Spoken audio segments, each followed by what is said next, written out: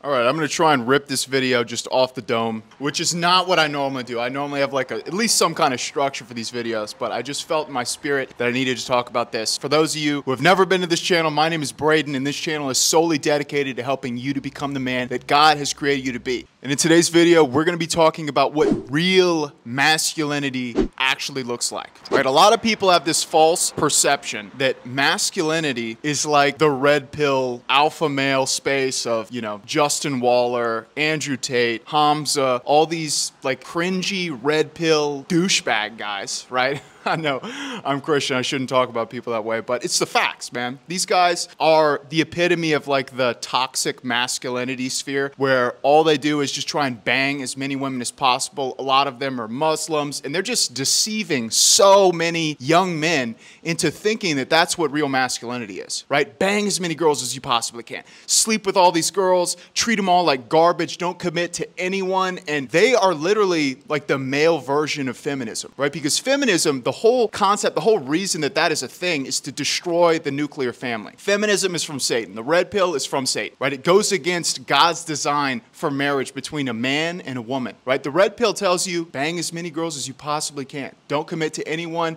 Marriage is for losers. Men need to go their own way and just F and don't have your own family and just be a douchebag, playboy, right? So it destroys women and it makes men these just super insecure guys that think that in order to get validation, in order to be enough, they need to bang girls, and it's just BS. And the product of the red pill is more and more broken women and more insecure douchebag guys.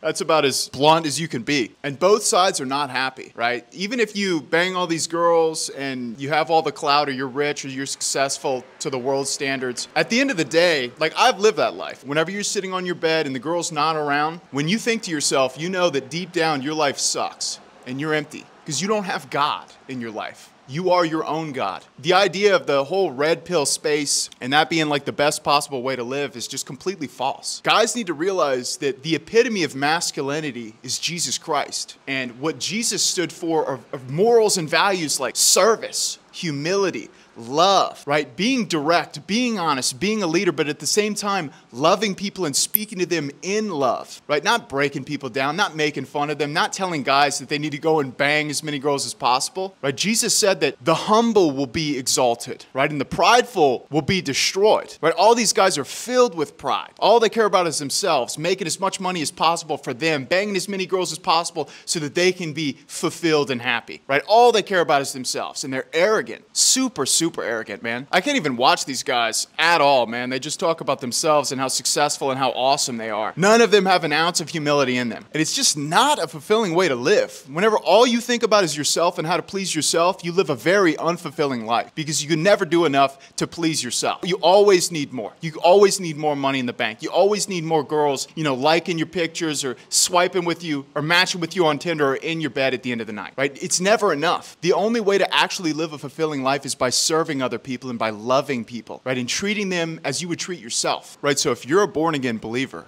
you need to stop watching all the red pill, degenerate dating content. It's all garbage. You need to start watching sermons and videos from based Christian YouTubers like myself, David Hammond, Ryan Walker. Watch a good Paul Washer sermon. Learn what it means to be a real biblical man. Like really think about what it would take to be a father and to be a husband one day, right? You need to be strong. You need to be in God's word. You need to be based. You need to become a provider, a protector, right? You're going to have a future family of your wife and however many children that you have. They're all going to be depending and counting on you to lead them and to guide them, right? That's what biblical masculinity looks like. Being rooted in God's word, being able to show them what it means to be a disciple of Christ, being able to lead your wife, right? If all you do is watch all this red pill degenerate dating content, not only are you going to make your future woman's life worse by treating her like garbage, you're also going to set your future family up for failure. You need to be based and rooted in God's word. You need to allow the Holy Spirit to guide your life, not Andrew Tate and all these screw-offs.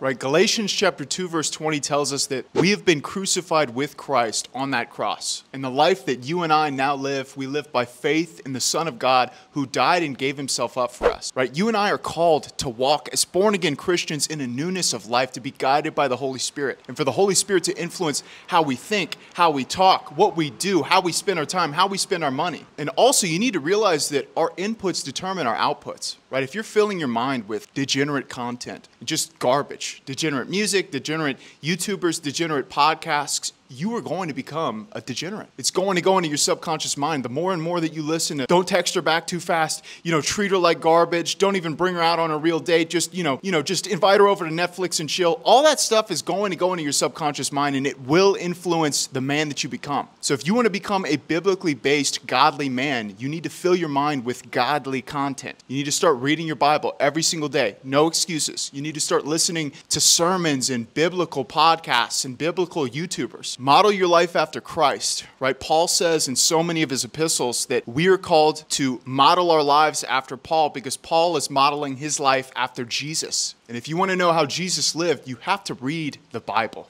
right? Read the Gospels. Read how Paul lived all throughout the epistles, all throughout the New Testament. And model your life after Jesus and after Paul, not after Andrew Tate. I want you to do future you a favor. Scroll down and click on that subscribe button so that you can see more videos on your homepage just like this one.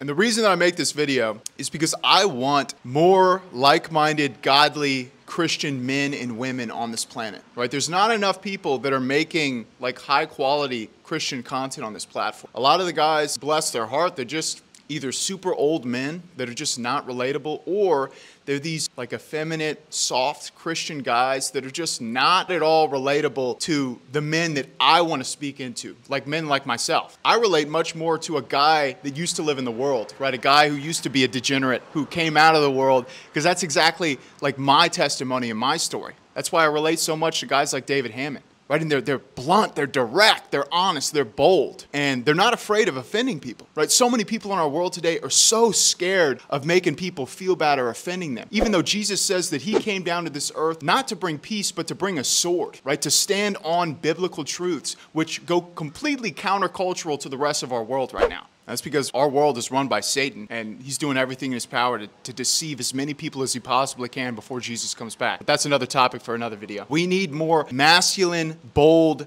godly men that are not afraid of offending people. Like, I feel like the life that I'm living now is like a modern day Paul, honestly. And I know David Hammond says this all the time, but it's true. You have to be willing to die for the things that you believe in. You have to be willing to lose everything on this walk in becoming born again and following after Christ. And you cannot allow these evil degenerates to influence you in the way that you live your life, right? All of the social media, all this crap that they try and shove down your throat is a lie. You need to get based. You need to follow after Christ. You need to read your Bible, and you need to get around the right group of godly Christian men so that you can stop being feminine and emasculated and soft, and you can finally reach your highest potential, becoming the man that God created you to be. He didn't create you to be soft and weak and timid. He created you to be strong, direct. Most importantly, he created you to be a leader. Influence people in your church, in your Bible study, in your small groups, in your community. Start listening to godly Christian men, and I promise you, your future self will thank you for taking my advice. As always, there's both one-on-one coaching and ways for you to support the channel. I dropped all the links below for any and all donations. Thank you so much for donating. I really appreciate it. Running this channel is not cheap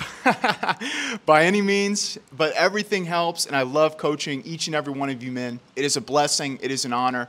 And I'm excited to hop on a call with each and every one of you. And I'm very excited to be the guy to mentor you on this walk, because it is not easy. And we need more godly men in this world. So like I said, if you're interested, click any of the links below. Thank you for supporting this channel. Thank you for watching. I hope that God blesses you, and I'll see you in the next one. Peace.